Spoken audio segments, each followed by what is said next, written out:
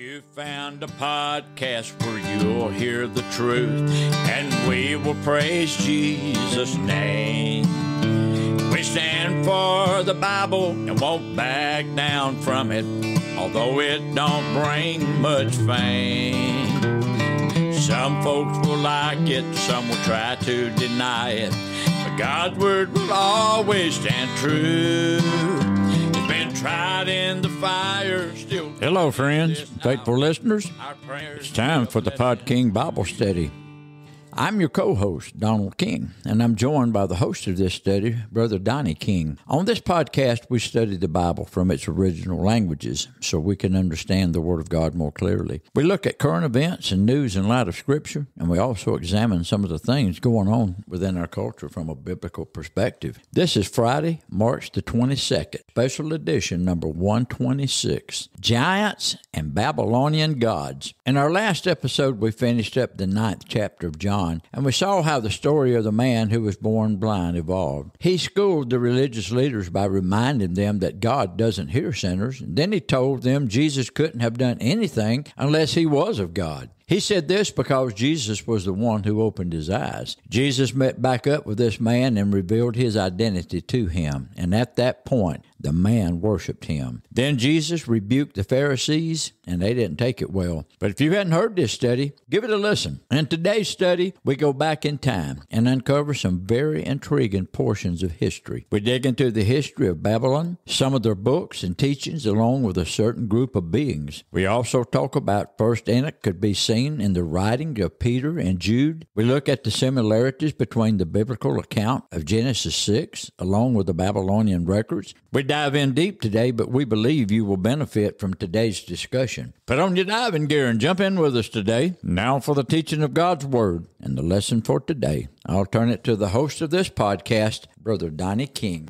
Well, we are thrilled to have you join us here at the Pod King Bible Study once again. Yes, sir. We have another weird lesson coming to you right here in McAlester, Oklahoma. Now, wait a minute. What do you mean by calling this a weird lesson? You haven't even heard it yet. Well, and to top it all off, you said another weird lesson. What do you mean? Well, I was just going by your title once again, Giants and Babylonian Gods. Sound more like a fictional book title rather than a Bible study to me. After the study on March the 8th that we did, I figured you would see where we was heading to from there. Yeah. Well, I reckon my X-ray vision isn't working, or it won't allow me to see that far off. Well, either way, we're glad to know that you've joined us for this topic today, whether you see it as weird or interesting. Hey, honestly, I'm glad for all our listeners, too. I know they could have tuned in to other things, but God knows there are a lot of things out there for people to tune into, but some of it isn't worth wasting your time on. I agree with that. And as it gets closer to the Lord's return, I believe we need to be focusing more on the Lord and His Word than we ever have before. Yeah, says the guy who has his own Bible study. No, I'm being serious here. This is truly why I do this study. Well, there's a little bit of an interesting story behind this, so why don't you share it real quick before we get started today? Well, it was about 2 years ago. I was reading a book by J. Sidlow Baxter, and at one point in the book, he was talking about how marketers push for a new product. They call it flooding the market. That means that you're going to begin to see advertisements everywhere. Everything you do, you're going to see that product being advertised. He asked the question, why don't we as Christians flood the market with Jesus? And as Paul Harvey used to say, and now you know the rest of the story. That's right. So I got to thinking about it, and I decided to see how much we could impact the world for the kingdom of God. Well, I will say it has certainly had an impact, and hopefully it will all come to light when we get to heaven. I sure hope so. I've always been more of a laid-back kind of guy, so it's really completely against my nature to do something that would put me out front. So it's very rewarding to see God using this. It really is, but He won't be able to use this show until we get it going. I can take a hint. Okay, so we finished up on March the 8th with who or what was the serpent, and then towards the end, we brought up several things of which we're going to tie in with today. Oh, that's what I was afraid of. Yeah, we were talking about the ancient Mesopotamian literature and the fact that it has many points of connection back to Genesis chapter 1 through 11, and it also includes the story of a catastrophic flood. It even tells about a large boat that saved all kinds of animals and humans. This literature even mentioned a group of sages, the Apkallu, who possessed great knowledge in the period before the flood. What in the world is an Opkalu? Well, the Opkalu were believed to be divine beings, and most of them were considered as evil. After the flood, the offspring of these Opkalu were said to have a human parent and were believed to be 2/3 Opkalu. Oh, boy. Now, this is starting to sound very familiar to me. Well, that's the point, and if you've listened to our last study, you know where this is going now. Mesopotamian historians recorded that these Opkalu mated with human women and produced quasi-divine offspring. The connections of Genesis 6, 1 through 4 with this are impossible to miss. Yeah, the 2/3 divine description is especially noteworthy since it precisely matches the description of the Mesopotamian hero Gilgamesh. The Epic of Gilgamesh reveals that Gilgamesh was considered a giant who had great knowledge in the pre-flood era. The Epic of Gilgamesh. Now, that almost sounds like a cartoon or something. Well, it's an actual book, and it's got a lot of history in it of the Mesopotamians. In the Mesopotamian flood story, there's a text also known as the Era Epic, and it's ERRA Epic. It's where the Babylonian high god Marduk, he punished the evil Opkalu by banishing them to the subterranean waters deep inside the earth, which is also known as the Apsu. You know, once again, this is also very similar to what the Bible portrays about the fallen angels. That's the point I'm getting to. And this Apsu was considered part of the underworld. And if you'll remember from our last study, the serpent was cast there. I want everyone to understand, I am not propagating this as a legitimate historical fact in regard to the god Marduk or what all he did or what all that they believed concerning these gods. But the fact of the matter stands that there's some very interesting parallels right here. I know, but, you know, those people recorded this information in that particular way. That's right. And Mesopotamians worship Marduk just as we worship Jesus. It just stands to reason that if they believed that God did something, they would attribute it to the God that they worshiped. Yeah, I can follow that line of thinking. Well, allow me to give the audience an example. Let's say that my family was going down to Haiti to do some mission work. All right, Haiti's national religion is voodoo. And a terrible storm all of a sudden was beginning to wreak havoc on the island. As my family would begin praying to the Lord for safety, somewhere on that same island, there'd be witch doctors who would begin interceding with their enchantments. If all of a sudden the storm suddenly stopped and it went away from us, my family would praise God that he showed mercy on us. Yeah, and rightfully so. But guess what? The witch doctors would also thank whatever God or spirit they had implored, thinking that their prayers worked also. If a Haitian historian were to write an article concerning what took place, do you think they would articulate the point of how Jesus came through again? No. They would proclaim how their voodoo witch doctors called on the right God or spirit that made the storm back away. That's exactly right. And so their historical record keeping would be correct, but how it happened would be wrong. Can you see how the Mesopotamian story that has been recorded for years, it could be correct in its historical records, but it's wrong on who they credit with the work? Wow. You know, I never thought of it like that before, but it makes perfect sense. It does. So what they recorded may not be false, but who they put the names and attribute it to could be the part that's false. There was a great flood. There were these things that took place, but it wasn't the names that they called them by. The Mesopotamians claimed that Marduk cast these Opkalu, or these sages, to the underworld after having relations with human women. But before he did, they began to produce giant offspring around the time of a great flood. Well, to me, the parallels between these accounts are clear and unmistakable. Yes. Well, the banishment of these sinister divine beings to beneath the earth is very significant. I noted a few weeks ago that this element of the story that's found in 2 Peter and the book of Jude is not found within the Old Testament. Yeah, I do remember that. It isn't found in the Old Testament, but it is found in 1 Enoch and in the New Testament, which indicates that the Jewish writers between the Testaments knew about the Mesopotamian context about Genesis 6 and verses 1 through 4. Let me read that for you in Genesis 6 and 1 through 4, and let us get that in our minds. And it came to pass, when men began to multiply on the face of the earth, and daughters were born unto them, that the sons of God saw the daughters of men, that they were fair, and they took them wives of all which they chose. And the Lord said, My spirit shall not always strive with man, for that he also is flesh, yet his days shall be 120 years. There were giants in the earth in those days, and also after that, when the sons of God came in unto the daughters of men, and they bare children to them. The same became mighty men, which were of old, men of renown. Okay, so the transgression before the flood is told in many Jewish texts from the intertestamental period, and one of these books portrayed the divine offenders as coming to earth to fix the mess that we know as humankind and to provide them with leadership through their great knowledge. Okay, so now we know this is fictional, but yet they're describing something with a type of knowledge that they supposedly got from somewhere. Reckon where this knowledge came from. Wasn't God. They were trying to help, but once they assumed a fleshly body, they failed to resist its urges. That's just wild. It's always seemed to me that there were some things going on right before the flood, but there just wasn't enough evidence given to figure it all out. Now, I'm not going to say I'm 100% on board with this yet, but it's making for an interesting discussion so far. It is believable. Well, the more common version of what went on is found in Genesis 6, of course, but in other historical writings, it's also found in 1 Enoch chapter 6 down through 11. This is the version which Peter and Jude would know. Ultimately, it helped shape the writings that we have in our New Testament. Now, how do you know that for sure? Well, the story from 1 Enoch begins very much like Genesis 6. Let me just read you a portion of this. And when the sons of men had multiplied in those days, beautiful and comely daughters were born to them. And the watchers, the sons of heaven, saw them and desired them. And they said to one another, Come, let us choose for ourselves wives from the daughters of men, and let us beget for ourselves children.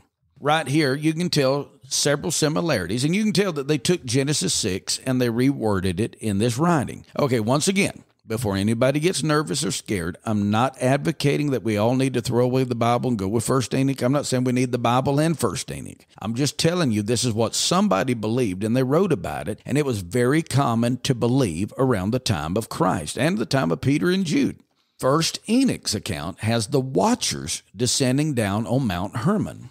You know, that's a place that factors into biblical history in many ways. Yes, it does. And we're already familiar with the term watcher from an earlier episode where we dealt with Daniel chapter 4. Yeah, Daniel is the only passage in the Bible that specifically uses the term watcher to describe the holy ones of God's council, isn't it? That's correct. And right here's something else that I feel is pretty amazing. The book of Daniel is situated in Babylon. If you want more proof of that, go back to Daniel chapter 1, read verses 1 through 7. Babylon is one of the main cities in Mesopotamia. Mesopotamia is where all of these epics and all of these books originated from. The Epic of Gilgamesh, all of these different things that I've been talking about. And that's also where they worship Marduk. Babylon worship Marduk. Mesopotamia worship Marduk. All of these things tied together. Are there any other connection points between 1 Enoch and Genesis 6 account? The offspring of the watchers, or these sons of God, in Enoch were called giants. 1 Enoch chapter 7 calls them giants. Here's another fact that I find intriguing. The Dead Sea Scrolls is the largest find of definitive biblical texts in history. Yeah, I know that there were several texts that was preserved for years, but the discovery of the Dead Sea Scrolls was pretty significant. Yeah, well, what they found at Qumran proved that the old manuscripts and the scrolls were correct by lining up perfectly with the existing ones. When they had copies of Isaiah, when they found that in the Dead Sea Scrolls, it was word for word. They were perfectly intact with one another. Among all of the biblical texts that was found, though, there was also several copies of 1 Enoch found at Qumran. Oh, really? Now, that's an interesting twist I wasn't expecting. Yeah, well, some fragments of 1 Enoch among the Dead Sea Scrolls even gave names for some of the giants. Other texts that retell the same story, they do the exact same thing. And you know what's startling? The most startling thing about this is that they incorporate the same names for the exact same giants. See what I was talking about when I warned the people to get ready for another weird lesson? Well, I don't know that it's weird as much as just odd hearing historical accounts you've never heard before and then fictional books that you've never read before. Yeah, maybe. The Book of Giants exists only in fragments, but it names several of the giants who existed after the flood. They were the offspring of the watchers who had relations with women. Guess what? One of the names of these giants just so happens to be Gilgamesh, which is the main giant in the Mesopotamian book, the Epic of Gilgamesh. Now, what do you think about that? Okay, So I see how all this is tying together. But what bothers me is that you're using a lot of outside sources to prove this argument. Okay, and I understand those worries. But in order to prove the Bible correct, scholars have to use a lot of outside sources that prove the authenticity of Scripture. You got to look at it this way. You've got to find historical writings that mentions the Scripture and mentions these actual people that were living, and that there really was a prophet Jeremiah, and that he really was imprisoned by a certain king, and he really was led into captivity in this certain place in a certain time. And so when you find all of the historical accounts are accurate, then you can say, well, the Scripture is definitely true. Well, I reckon you're right. So go on with what you were saying. Okay, so these Apkallu, they were considered as the sons of God. These were the sages, those wise ones. These are those watchers that came down from heaven. And, if you will, they are the sons of God of Genesis 6. All of this ties in with several other points that we've been studying for several weeks now. Yeah, the sons of God are angelic or spirit beings, so this is very similar. That's right. Well, figurines of the Apkallu have been found by Mesopotamian archaeologists. They were referred to by the Mesopotamians as Matsuri. All right, Matsuri means watchers. Hey, some people might be wondering why you're detailing all this information here. Well, I'm laying out historical proof of what we're about to unfold from within our Bibles. One of the biggest debates concerning Genesis 6 and 1 through 4 is the meaning of the word Nephilim. Oh, yeah. Well, this is a really touchy debate for a lot of people. That's true. And a lot of people have said that that word Nephilim doesn't mean anything. Some people says it means fallen ones. Some people says it means giants. Some people says it means this, that. Okay, so we've got to determine what we're going to believe about that. I've laid out all of this information to show you what the ancient world believed concerning this. We've seen from the Mesopotamian context that the Apkallu were believed to be divine beings. They mated with human women and produced giant offspring. We've also seen these beings called watchers, which we know from Daniel 4, and they were some sort of an angel or divine being who was a member of God's council in heaven.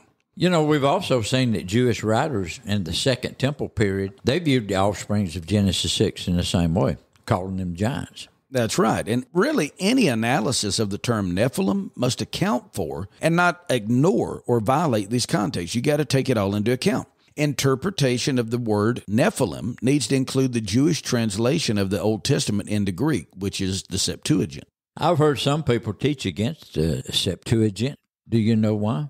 Yeah, they assume it's a bad interpretation of Scripture, but it was quoted by many of the New Testament authors in many places. If you have ever seen a quotation of Scripture that was in the Old Testament being quoted in the New Testament, and it seems to be worded a little differently, it's because the people in the New Testament time were quoting from the Septuagint.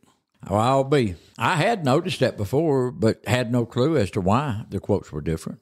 That's what's going on there. The word Nephilim, it occurs twice in the Hebrew Bible. You'll find it in Genesis 6 and 4, and you find it also in Numbers 13 and 33.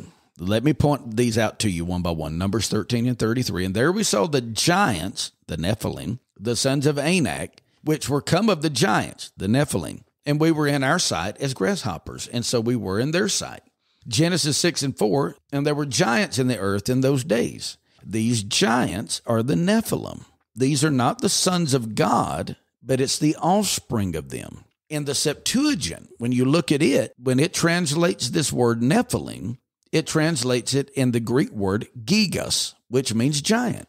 Okay, given that, then, it would seem obvious that Nephilim ought to be understood as giants. Well, that's where I'm at. But many people argue that it should be read as the fallen ones. Now, where does that come from? Well, this is based on the idea that the word comes from the Hebrew verb nephal, which means to fall. Okay, so it means to fall down or to come down. Most people who argue that Nephilim should be translated as the fallen ones rather than giants, they do so to avoid the quasi-divine nature of the Nephilim. Wow. So how do they think that will help their stance? To me, the fallen ones seem to imply the fallen angels. That's the way I look at it, too. They believe it makes it easier for them to argue that the sons of God that Scripture talks about were actually human beings. Well, pushing the name fallen ones doesn't disprove a supernatural interpretation in itself. As a matter of fact, to me, it helps explain their condition and why this great sin happened. So this brings me to another question I've wondered about. So I'll ask you. All right, go ahead. Why is Genesis 6, 1 through 4 included in the Bible? What is its theological message, or does it have one? The Bible tells us that all Scripture is profitable for doctrine, but is this an exception? Okay, there's a lot to say right there, and I'll try to get all of that in. If it is an exception, could someone explain to me what Peter and Jude were talking about and why they were concerned about this issue? If it's really an exception to the rule, why were they worried about it? I believe there are many things that can be brought out of this that's still relevant for us today. One reason I believe we should take this portion of Scripture serious is this. All of your Orthodox Jews and all of your Messianic Jews teach the origin of sin from Genesis 3 like we do, but they also teach the fall of man as a threefold event. Oh, really? Where do they get that idea from? Well, they get it from Scripture, and what they mean by that is they believe Genesis 3, Genesis 6, and Genesis 11 are the three steps that led to the total fall of mankind. Okay, but that is the sin by Adam and Eve, the sin of Genesis 6, and the sin that happened at Babel. That's right, and in each instance of these sins, God banished man from his presence. Well, okay, I know that God banished Adam and Eve from the Garden of Eden, and I know that he divided the nations at Babel. So, how did God banish mankind in the Genesis 6 account? Well, he destroyed the earth with a flood, which banished the unbelievers from the presence of the believers. Good point, and I reckon they really had a solid foundation for their argument. Now, let's think through some of the things we've studied up to this point just to refresh our memories. The Mesopotamians taught about the Apkallu. They were the great culture heroes of a pre-flood knowledge. They were the divine sages of a glorious bygone era. Babylonian kings claimed to be descendants of the Apkallu from before the flood. They made the claim that Babylon was the sole possessor of divine knowledge, and their empire's rule had the approval of the gods on it. Well, the people God used to write the Bible and all true Israelites disagreed with their version on these things. They saw Babylonian knowledge as having demonic origins. That's right, and as a matter of fact, the Apkallu themselves were very much intertwined with Mesopotamian demonology. The Babylonians taught that the Nephilim were giant, quasi-divine offspring that was fathered by the original pre-flood Apkallu. I guess the part that most people find hard to swallow about this is that the flood came to destroy these Nephilim, but they were still on earth after the flood. Some people say Noah must have been a Nephilim for this to have been possible. How would you try to refute this argument, or do you believe it? I believe that there were giants. I believe that there were men of renown, as the Bible said, both before and after the flood. I do strongly disagree that Noah was a descendant of the Nephilim. God wanted all Nephilim destroyed, so why would he save one in the flood? Well, I get that, but how were there Nephilim after the flood then? I'm fixing to try to explain that, but I need to lay a little foundation first. Okay. These beings and their offspring were not of the true God.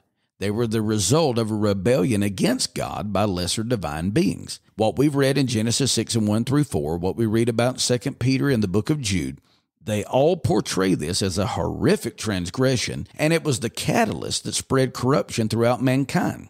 As a matter of fact, Genesis 6 and 5 is essentially a summary of the effect of this transgression. And God saw the wickedness of man was great in the earth, and that every imagination of the thoughts of his heart was only evil continually. That's why it repented the Lord that he even made man, as it says in verse 6. So now, Genesis chapter 6, verses 1 through 6 gets very little space in the Bible, but the Second Temple Jewish literature, they go after this stuff full bore. Okay, well, if it was such a big deal, why doesn't the Bible say more about it? Okay, let me come back at you with this. How often do you read about Adam and Eve's sin that happened in the Garden of Eden within the Bible? You would think that the origin of sin, where sin took place and how it took place, would be brought up over and over and over. But it isn't mentioned very many times in Scripture either. Now, it is mentioned, and it's referred to several times, but it isn't just brought out and rehashed over and over and over. It isn't that every biblical writer has to take the account of Adam and Eve and prove that there was a sin. Everybody takes that assumption and builds from it. First, Enoch chapter 8 explains how some of the watchers corrupted mankind by giving them forbidden divine knowledge. Since the Babylonian Apkallu were considered demonic, it's no mystery why Peter and Jude would link the events of Genesis 6 and 1 through 4 to devilish false teachers in 2 Peter chapter 2, verses 1 through 4. These false teachers are described as licentious. They're men who indulge in defiling lust. You see that in 2 Peter 2 and 2, 2 Peter 2 and 10, and Jude verse 8. Just like the divine beings of Genesis 6 who kept not their own habitation, Jude 6 tells us that these people or these beings defected from the loyal Elohim of God's divine counsel, and they despised authority. They blasphemed the authorities, according to 2 Peter 2 and 9 through 11, and Jude verses 8, 9, and 10. Well, I can see easily how this all fits nicely together, and it really puts a different spin on the way I've always believed this. Well, I'm not really just trying to put a different spin on Scripture here. This is historically proven. This is cultural beliefs and it's scriptural accounts all being combined together. So it's not a new spin. It's just a different way of looking at something that we've always believed and maybe looking at different elements of it. Now, as a matter of fact, those who follow the type of lifestyle that we read of in these passages of 2 Peter and the book of Jude, they could be called the seed of the serpent, or as Jesus preferred to call them, vipers. The divine transgressions that happen in Genesis 6 and Genesis 3, they're all part of a theological framework that sets the tone for the rest of the Bible. This is how we interpret what sin is and how bad it can be. These two accounts and another one that we're about to examine are part of the supernatural worldview that the Israelites had, and it also affects the very place where Christianity was born. Once again, what's the main point in all of this? Taken together, these three episodes that the Jews believe, Genesis 3, Genesis 6, and Genesis 11, give the theological reasoning about the futility and danger of trying to recover Eden on any other terms than what God has set. You do realize at the Tower of Babel, that's what they were trying to do by building a tower to heaven. Yeah. They were trying to replace Eden. Yeah. After Eden, God still intended to dwell with humanity, but there would be opposition. The enemies of God who hate him and his rule, and this means divine or human, they would fight against this plan. They'd fight against God's purpose, and they'd fight the will of God. Heaven and earth were destined to be reunited because it's God's will, but it would never happen without a struggle. Well, you still haven't answered my question concerning how there was Nephilim after the flood. There are several words in Genesis 6 that an Israelite would have picked up on that would help inform his reading of the other passages within the Torah. He would have picked up on things we miss. Okay, verse 4 has some of that within it. I want you to pay close attention. I'm going to read it, then I'm going to come back and accentuate some parts. There were giants in the earth in those days, and also after that when the sons of God came in unto the daughters of men, and they bare children to them. The same became mighty men, which were of old, men of renown. Listen to this. There were giants in the earth in those days. And also after that, you wondered how there was Nephilim after the flood? There were giants in those days and also after that. So in other words, before the flood and after the flood, the sons of God, they came into daughters of men. They bare children. They became mighty men, which were of old, men of renown. Oh, my goodness. You know, out of all the times I've read this verse, I've never paid any attention to it saying, and also after that. I mean, it's there as plain as day. It is, but it's so easy to overlook that as having very little meaning to it. But it means right here before the flood and after it, these things were happening. Wow. The giants, which is the Hebrew word Nephilim, they're called mighty men, these warriors. There's also called Gibborim, okay? Gibborim is a Hebrew word which means men of renown, and it means men of the name. Okay, that's another Hebrew word, Shem.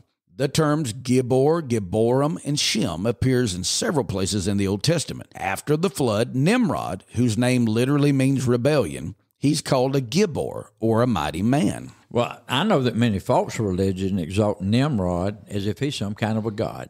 They really do. In many places, they'll worship Nimrod. Nimrod is also the founder of the civilizations of Assyria and Babylon. You see that in Genesis chapter 10, verses 6 through 12. Once again, the Mesopotamian context is apparent because Assyria and Babylon are the two civilizations that will come up and fight against Israel over and over and over.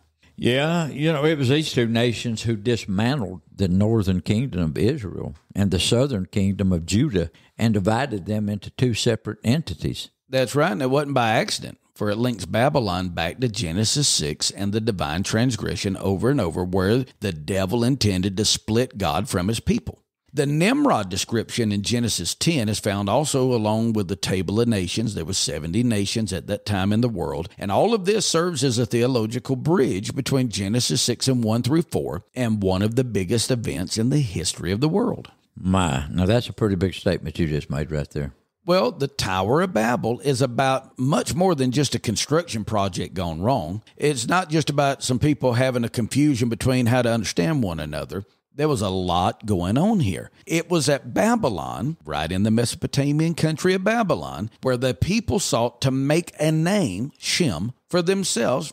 How? By building a tower that reached to the heavens. What's in the heavens? Well, that's where the gods are. Remember, they believed that Marduk was the high god. The people of Babel has always believed that Marduk was the great god. The children of Israel knows that there's only one true God. And so they were trying to reach heaven, but they was going about it the wrong way. Well, the city of Babel is viewed as a source of sinister activity and knowledge. That's right. Let me read you the first 9 verses of Genesis 11, make a couple comments. We'll need to close this study.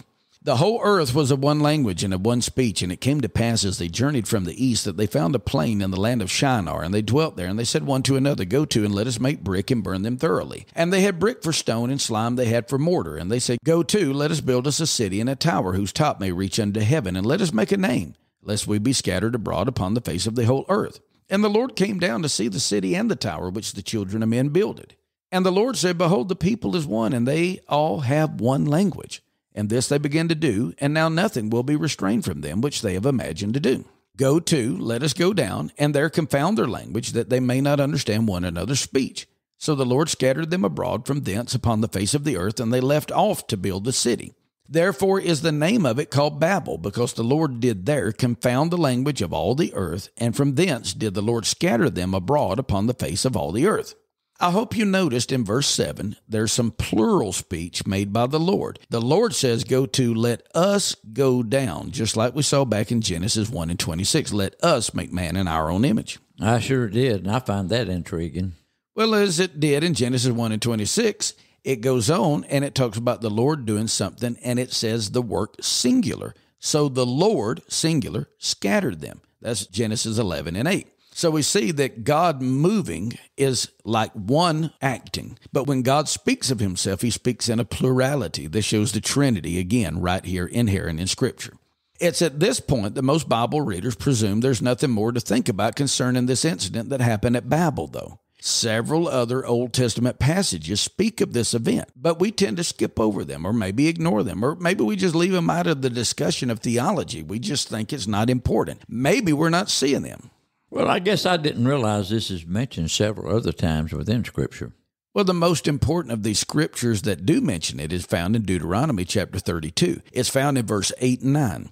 When the Most High divided to the nations their inheritance, when he separated the sons of Adam, he set the bounds of the people according to the number of the children of Israel. For the Lord's portion is his people. Jacob is the lot of his inheritance. If you'll notice, this is speaking about a time when God separated the people that was on the earth, when he allotted to them and divided to them their inheritance. He gave them what they deserved. This is exactly what he's talking about is Babel here in Genesis 11. Deuteronomy 32 verses 8 and 9 explains that God dispersed the nations at Babel, and this resulted in him disinheriting all of the nations as his own people. Well, that makes this the Old Testament equivalent of Romans 1, 18 through 25, I guess, where God gave them over and gave them up because of their rebellion. It's very similar. As a matter of fact, it's very similar. And I would say that there's a good correlation between them. The statement that in Deuteronomy 32 and 9 makes that the Lord's portion is his people, it shows us a contrast in ownership. That's what we're needing to see here is God is saying, I've got a people. Those are not my people. So this is showing a stark comparison that at one time, all people was under God. Now there's only one group that's actually part of him. This shows a separation between one group and the whole world. Doesn't that sound like holiness theology? Yeah. It was at this point the Lord decided that the people of the world's nations were no longer going to be in relationship to him. Well, he had already destroyed the world with a flood because of sin. And now because he promised to never destroy the earth with a flood again, I guess he chose to disinherit those sinful nations. In other words, I guess you could say that he would start over. He would choose him out of people from the other peoples of the earth and enter into a relationship with them by covenant, which we know as Israel. Now think about that statement you just made for a moment. Is that not what we preach as the gospel message? Yes. God chooses a particular group of people to be his from out of all the other people on the earth, and he's entered into a marriage covenant with them, and we call that the church now. Well, that definitely seems to be what this is all about, doesn't it? It does, and the implication of this decision is really crucial to our understanding the plan of God, his will, in both the Old and the New Testaments.